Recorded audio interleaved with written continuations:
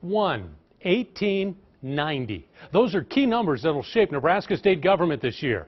One new governor sworn in along with 18 new senators as they start a 90-day session. And it all starts with the pound of a gavel tomorrow. KETV News Watch 7's Andrew Ozaki has this new story at 6. After 4.5 days of legislative orientation, even a mock session, the 18 new senators are ready.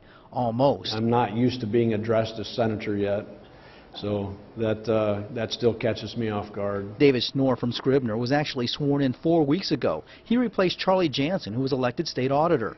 He will join a freshman class that knows they have to hit the ground running. We've got big issues, and we've got that we have to address. We want Nebraska to grow. We want economic development to come. Robert Hilkeman from Omaha says property tax relief is high on his list, but there are a number of other issues, including easing prison overcrowding and problems in the Departments of Corrections and Health and Human Services. I do think we can make a difference on the prisons issue, and we can save Nebraskans some money. Patty Pansing Brooks from Lincoln is one of 5 Democrats in the new group. She's not overly concerned about a conservative shift or working in what's supposed to be a nonpartisan legislature. I know we can work together. We all have the same concerns. We care about Nebraska. We care about the future of Nebraska. We have to work together to move our state forward, and you don't get there by butting heads with one another.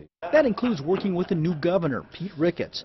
Longtime senators believe so far he's made all the right moves. He's been nothing but cordial and civil in our relationship so far, and I'm optimistic that we're going to find a lot more common ground. He's reached out to us, and I think he really wants to work with the legislature. But just how long will this honeymoon last for everyone after the gavel falls? We'll see what happens. In Lincoln, Andrew Ozaki, KETV News Watch 7. Session begins at 10 tomorrow morning. They're scheduled to go to June 5th.